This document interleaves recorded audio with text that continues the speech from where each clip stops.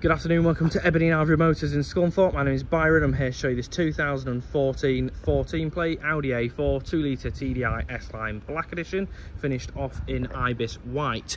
First things first, we're going to do a quick walk around of the vehicle. Then when we get back round to the start, I'll show you the vehicle once again, but in greater detail. These videos are brutally honest, as we use them to prep from in our Volkswagen Audi specialist workshop, and we give you a very clear picture of the true condition of the car and what we're prepared to do to them prior to sale. This vehicle in particular has 2 owners total and full service history. Moving back round to the beginning now, so we're going to zoom back in and we'll look over the car panel by panel. So the near side front wing looks in good condition. Both near side doors look good and the near side rear quarter looks good. Near side front alloy, nice condition alloy, but with light curbing to the outer edge, so will be refurbished prior to sale. And the near side front tyre has approximately 4 or 5 mil remaining. Near side front wing, one light mark just to be polished up and touched in there, as you can see. Doors look in pretty good condition and the rear quart looks good too. Near side rear alloy, same again, a nice condition alloy but light curbing, so will be refurbished prior to sale. The near side rear tyre is nearly new with a good 5 or 6 mil.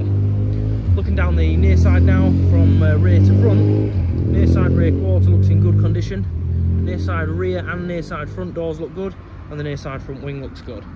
Moving around the rear of the car, we're going to check out the rear bumper and lower plastics to start with. As you can see, rear bumper looks in good condition, few light marks along the lower plastic. That parking sensor's just been pushed out, so we'll have that rectified in our workshop prior to sale. And that plastic there just needs to be refitted a bit better if we can in our workshop. Tail lights and tailgate look in good condition. Rear screen looks good and along the roof lining looks in good condition as well. Looking down the offside of the car now from rear to front, offside rear quarter looks good, both offside doors look good and the offside front wing looks good. Offside rear alloy looks in good condition with light curbing to the outer edge, so will be refurbished prior to sale, and the offside rear tyre approximately 5 or 6 mil. Light marks just to be touched in along that bumper corner there. Panels look good, wing looks good. Offside front alloy, same again, light curbing, so will be refurbished prior to sale, and the offside front tyre approximately 5 or 6 mil. Back down the offside now, front to rear, offside front wing looks good, both offside doors look in good condition and the offside rear quarter looks good. Moving around the front of the car, we're going to check out all lights and grills on the front bumper itself. As you can see, all lights and grills look in good condition, and as for the front bumper, for the age and mileage of the car, looks in good condition too. To be fair, that light mark's come off with my finger. 1 or 2 tiny marks just to be polished up and touched in that you'd expect of a car of this age, but nothing major. Final panel to look over is the bonnet. As you can see, paintwork looks in good condition, no major dents or scratches, but again, for a car this age, you expect 1 or 2 light stone chips just to be polished up and touched in prior to sale. Before we make our way through the interior, we'll check out the front screen. No major chips or cracks on this screen. A couple of light surface markings on the driver's side, but nothing major at all, so good condition. Now we're going to make our way through the interior, starting in the boot. Decent sized boot on these A4s. We've got 60/40 split folding rear seats. All carpets and plastics look in good condition other than light wear and tear. Those mats, if they fall this car and fits, a bonus, as we don't supply floor mats for any of our vehicles. And as you can see under the boot lid, all the inner plastics look in good condition as well. Moving through now, rear door cards look good.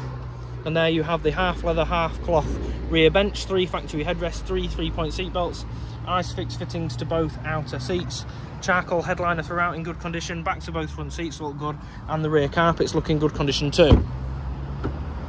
Moving through the front door cards look good, S-line kick plates and front carpets in good condition, and there you have the front S-line half and half seats, bolsters still firm, holding their shape. No excessive wear, no rips, no tears. Very light mark in the seat there that we'll try and wet vac out the best we can. Jumping in, passenger seats in good condition, if not slightly better. No signs of any dash repairs or plastic repairs at all. So we'll start the car up and run you through as much of the spec as we can. So we've got full electronic windows with electronic adjustable and heated side mirrors, central locking controls just in front of the driver's door handle. We've got the manual boot release switch, upgraded Bang & Olufsen speaker systems, automatic lights and wipers in this car. Moving across, we've got cruise control on the stop just underneath the indicators. Up the centre console now, we've got the fully adjustable leather armrest, 2 usable cup holders, traction control, stop start, and you've got full parking sensors with optical display as well. So we've got the automatic transmission and electronic parking brake, dual climate control, air conditioning and rear heated screen. Moving up, there are all your MMI controls that we're now going to work through whilst actually looking at the screen. So as you can see, we've got full telephone prep. In media, we have a few options including CD player, SD card, reader and Audi multimedia interface. And in the radio, we've got DAB and a couple of other options.